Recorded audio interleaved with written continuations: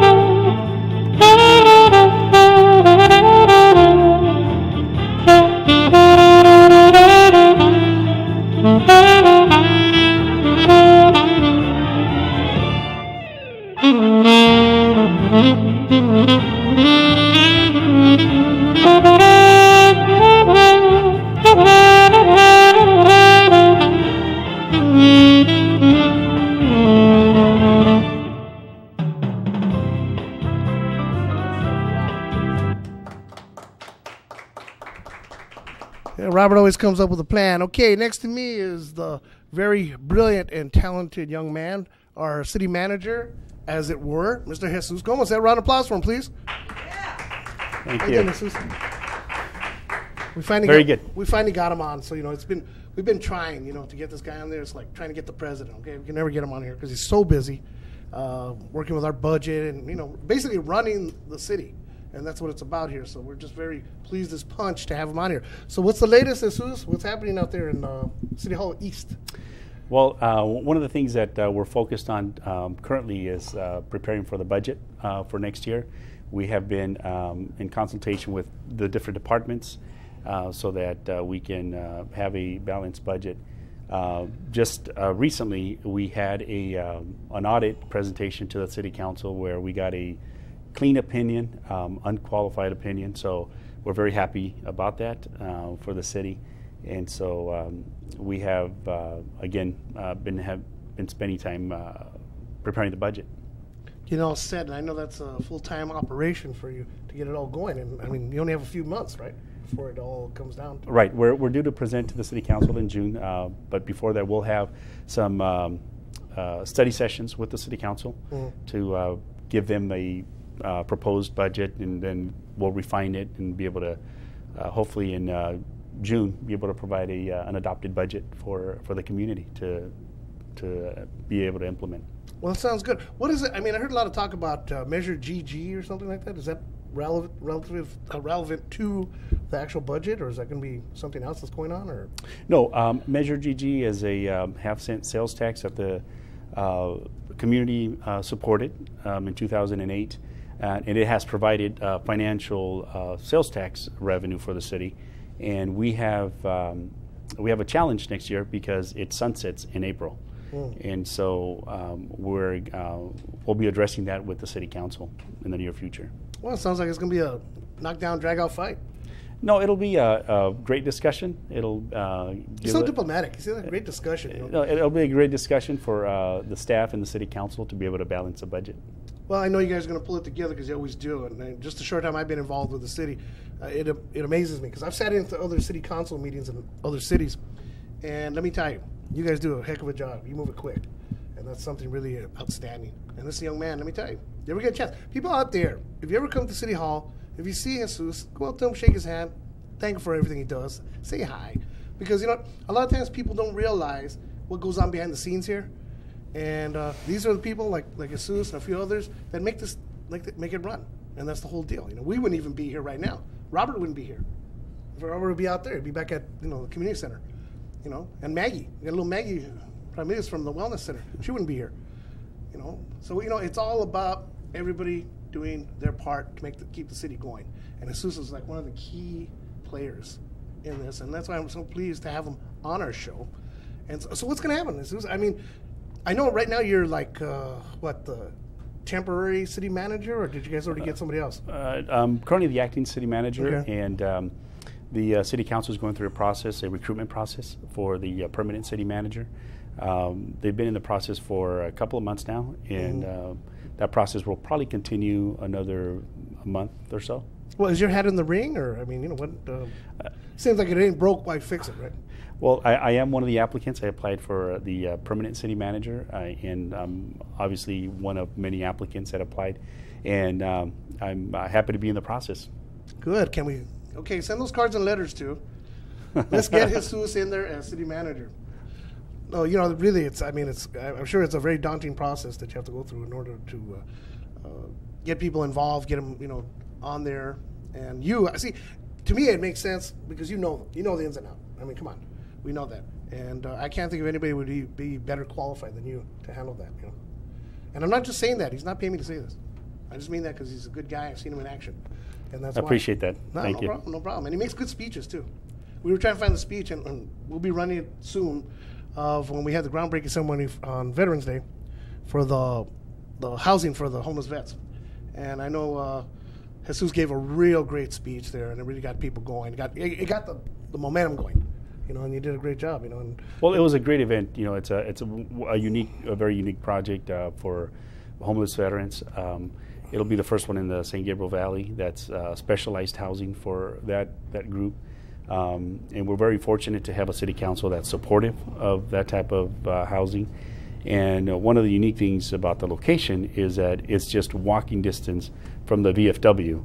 So we're hoping that the housing and the VFW center become one, and can be kind of a synergistic from having the VFW already established there, right, and then the homeless veterans project. And if you drive by Ramona Boulevard, you can already see the 2x4s above the fences. So it's coming up pretty fast. Oh, good. I know. We have Mike Felix on the show here from time to time. Actually, he does a veteran show called Home once a month, and very supportive of what we're doing in there. And he's a wonderful guy. So I'm glad he's involved, and this is going to really help out a lot. We just had Saturday. We had our women's talk show. We have our own version of The View. It just happened. It's called Heart and Soul. And one of the participants is Cecilia Mota, who's the daughter of Manny Mota, Dodger Great. Well, we were talking, and she says she wants to start doing baseball clinics, have her dad do baseball clinics here in El Monte. So we'll see what happens. Stay tuned, folks, because we're going to try to get something for the kids this summer to go out there and work with some of the Dodgers. And this will be an awesome undertaking. I understand they used to have it here for a while. So, we're really excited that's going to be taking off soon. Well, that'd be great. We would welcome that here in the city. We have a lot of baseball players. We get a very good use of our baseball fields, and we would gladly, host them and be able to provide our kids with, that specialty training. Yeah, it'd be fantastic. Let me tell you, because we have a sports show now. It's called Lou's Urban Views or something, the sports show. Anyway, it'll be coming up. What's that? City Lou's Sports View. And so we have a sports show, so we're going to have Manny Mota on the show as well. And we're going to get a few of the Laker greats, and then we're going to be bringing in some of the kids from the high schools, so they can be on the same show with some of these legendary greats. And I think that'll be just an awesome undertaking. See? That'd be great. Yeah, see, and we'll blame it on Jesus. We'll say he's the guy that helped us get the channel started, so, we'll blame it on him. Okay, we're going to turn it on over to Robert Colvin, the man with the plan, and we'll be back to get some final thoughts from Jesus here on El Monte Tonight, coming to you on beautiful Time Warner Channel 3. Stay tuned.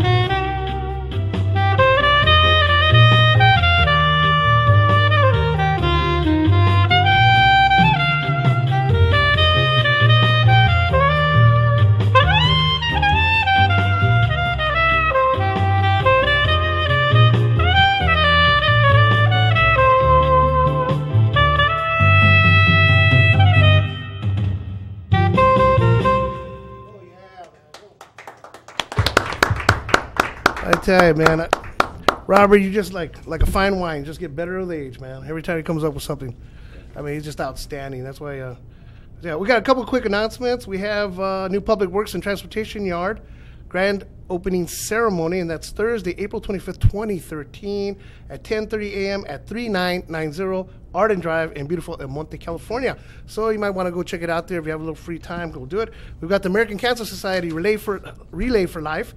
Help us earn money. They're going to have an event at Shakey's on May 2nd, 2013, and that's on 11420 Valley Boulevard. The phone number there is 626-350-4411, and that is for the Almani team. And you guys get involved with it because we need your help on that. You know, it's I'm sure there's not one person who goes out there that hasn't known somebody who's been stricken by such a horrible disease. So get involved, and this is what it's all about. You know, then you can meet Jesus in person. So tell us, Jesus, what other projects you have going for the city? What's the latest coming up now? One of the projects that is in progress is the Valley Santa Anita project, and that is an intersection improvement project, but it's also the future site of norms. The City Council just approved the draft agreements for norms to be built at that site. But in conjunction, it has an intersection improvement project there. So that's one of the projects. The other project that's upcoming, it's a railroad underpass project on Baldwin. So that is upcoming. It will be a project that will improve traffic flow. It will decrease accidents through that intersection, the railroad and the railroad and the tracks in Baldwin, and that's upcoming here very, very soon. And that street will be closed, and so it'll have an impact on our commuters and our residents. And but it's a worthwhile project for us to have because it mitigates accidents. Well, what's the turnaround on that? When you say it's going to be closed, it's going to be closed like, 2 years? I mean, what are we talking about here? It's approximately a 2-year project. Yeah, I figured as much, yeah. Because we've had that. I've been subject to other road improvements, and it usually takes about 2 years when they close it off. But like you said, it's a worthwhile effort because it's going to decrease any sort of activity as far as hazardous activity from people the way they drive. That's correct. And that's good. See, Jesus is involved in all these good things. And you see him, and he looks so humble, so unassuming. I mean, he's like the Robert Colvin of city managers. Very, very modest. Very well. Well, you know what? We're going to bring up a young lady right now, and hopefully we'll get her on up here. And that is Miss Kelly Middleton. Come on, Kelly. Come on up here. Share our place with us. A round of applause. It's only about our small but sincere audience. You can just clip that little microphone onto your lapel there, dear. And we want to hear what good things you want to tell us about. Hi. Welcome. Hi. So you are with San Gabriel Valley Mosquito and Vector control district? Correct. Is that right? Mosquito and vector control district. Okay, what's a vector? I'm sorry, Good ignorance. question. That is the first question I always get. A vector is an insect or an animal that can transmit disease. Oh my goodness. So the vectors that we deal primarily with are mosquitoes, because they are responsible for all kinds of disease locally and on a worldwide scale. Well, definitely, I know that, especially with the kind of change of weather we've been having lately. I know it's been sort of muggy and getting hot and damp, and it's crazy. Exactly. It's crazy this year. I don't know. I know you guys have been at it for a while. I first heard about you guys about a year ago, and I saw the video that we had back then. And I know we also came out in the newspaper. They had El Monte because they found in somebody's backyard, and that made the Times. Can you believe it? They made the Times. We made national news. You know, Right. we got Jesus here doing these wonderful projects, and a mosquito made the front page of the Times. So go figure. Go figure. But I guess, it's really important because, like I said, a lot of people are not aware of what they can do to prevent having that kind of infestation. And I know that we got a map. I wish you guys could see it, but it shows the infected areas, infested areas, I should say, of here in the area. So let's see, which camera? That one? Okay, there you go. I don't know if you can see it right there, but you can tell it's really spreading. And yeah, there you go. See? And that's an aerial view showing like all the places that have been hit. So it's really a serious thing. This is the Asian tiger mosquito. Now, okay, Asian tiger mosquito. Right, it's a new species that was introduced into this area. It's not native here in Southern California. It is normally found in Asia, Southeast Asia. And we don't really know for sure how it got here. But our big concern is we don't want it here. We don't want it to become established because it's a very aggressive biting mosquito. It comes out during the daytime and bites, which is really different from other mosquitoes that we normally have here. But our bigger concern is that it's one of the best vectors out there of all kinds of pretty aggressive diseases. And so we are trying to prevent it from establishing itself here permanently. Well, when you say diseases, like what are we talking about? I can see some of it. You have like yellow fever, West Nile virus. Yeah, there's dengue Normal? virus, which is a tropical, very debilitating and potentially fatal illness. There's another one called chikungunya, which is another one of those nasty diseases. And these are pretty significant issues in other parts of the world. And if this mosquito gets established here, all it would take would be an infected traveler to come into Los Angeles or a visitor into El Monte, for example. If the mosquito was here locally, then they could just pick it up from that infected person and continue to spread it around. So that's our big fear with this mosquito. Well, it seems like I said, it seems like a very, horrendous situation because I'm looking at all these diseases, and we're used to the local Right. garden variety brand of mosquitoes around here, and this thing looks really looks pretty deadly. I'm looking at it because it's got these spots and stripes, so it's really Well, yeah, it's an amazingly pretty mosquito if you're into mosquitoes. But it's very, very tiny. It's about 1/4 inch, Okay. which most people, when they think of what a mosquito looks like, we get a lot of calls this time of year about these big ones that fly around in the springtime. Oh yeah, you see them out there like sort of Right. swamp mosquitoes. Yeah, and those are actually called crane flies, and they're not mosquitoes at all, which is great news. They don't bite, they don't transmit any disease. And most of the mosquitoes that we have naturally here are about 1/4 inch or so maximum size. And this one is about half of that size. Even down to as small as 1/8 of an inch to 1/4 of an inch is a very tiny, tiny mosquito. Black with white stripes on it, and what's very distinctive, what we already mentioned, is that it'll come out and bite you during the daytime. Well, that's so thrilling. Yes. I tell you. Come on, Jesus. I know you got something. No, and I was going to say that they've been very aggressive in attending to the city of El Monte, which we're very grateful because obviously we want to help and eradicate the mosquito, and so we're very, very fortunate that they're paying attention to El Monte. Well, I know they're doing some real wonderful stuff, and I really appreciate all they're doing. Give them a little round of applause for the people that are in here, please. They're stepping up, and that's really important because, like I said, something like this, especially with so many young people that are going to be out during the summer and all that, they're going to be prime targets for something like this. So, I'm sorry, go ahead. I was just going to say that we do have information on our website. We're trying to disseminate the information as quickly and as easily accessible to the residents so that they're informed as to how to help prevent from the mosquito establishing here in El Monte. And I'm I'm sure you'll cover a little bit more Sure. about how to do that. Yeah. Yeah, what do people have to do? What I to know look for. standing water. Well, yes, Number one. mosquitoes develop in standing water. So the female mosquito, after she bites and feeds on an animal or a person, will lay eggs in standing water, or with this particular mosquito, around the edges of things that hold water, like saucers under potted plants. Right. They'll lay their eggs on the edges of those saucers. And then when you water your plant and water fills up in that saucer, the eggs will hatch. And so the immature mosquitoes live in the water, and they look like little worms in the water. So a lot of people don't realize that those are baby mosquitoes. And they'll spend about 5 days or so living in the water before they'll emerge from the water as flying adults and biting adults. And so what we need people to really look for is any small, tiny container, larger containers around their property.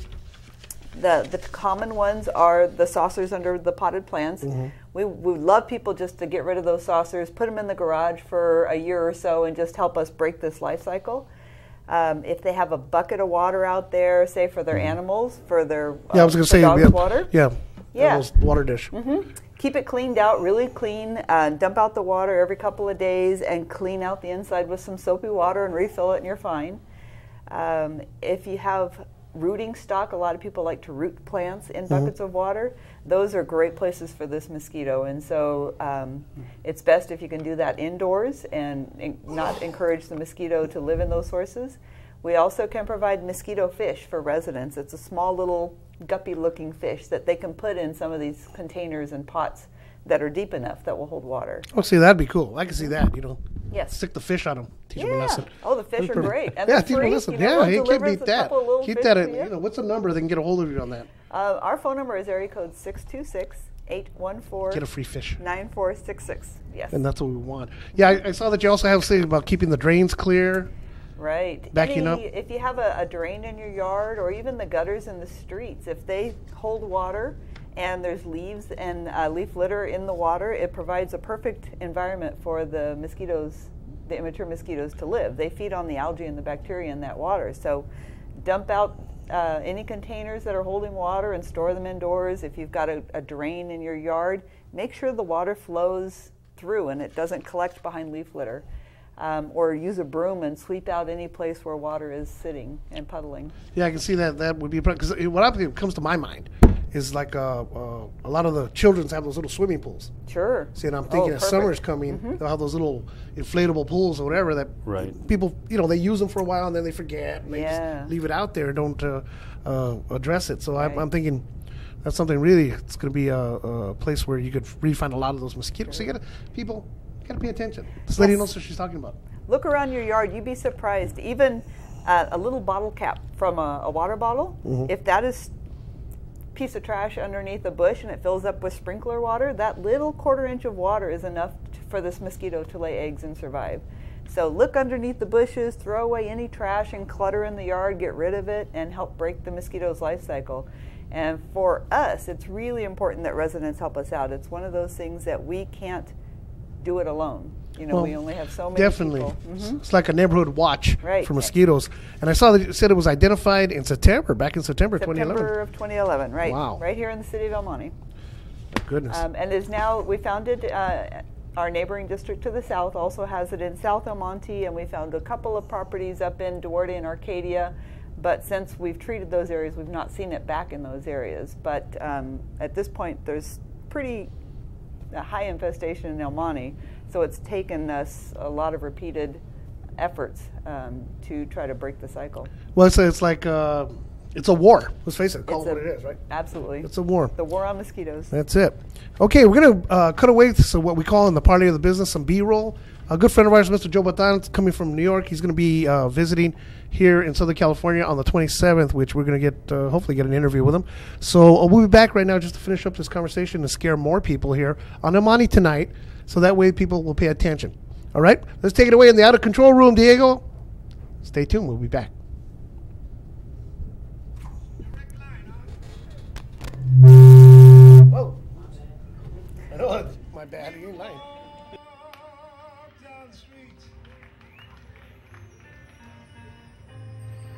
Holding hands in Wonderland. were my girl. Veronica, and are you man? Don't worry, we're going to see how we're going to get our product up there to the boys in Twin Towers and all the other spots. I would give you the world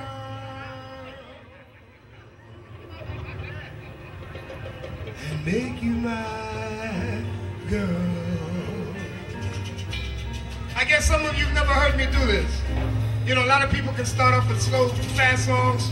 I can do it with a slow song. I'm about the only guy in town that can end the show with a slow song. I'll leave you crying. Because I remember the good old days in Wilmington when I used to hang out there with Ralphie Pagan. And George from the Midnighters used to back us up. And of course we lost a dear one. Romeo's was gone, but he's in our hearts. And for all the other raza out there that have kept the music strong for so many years, I'm going to dedicate this show to all the radio stations and public radio that gave Joe Bataan a play when nobody else would play me.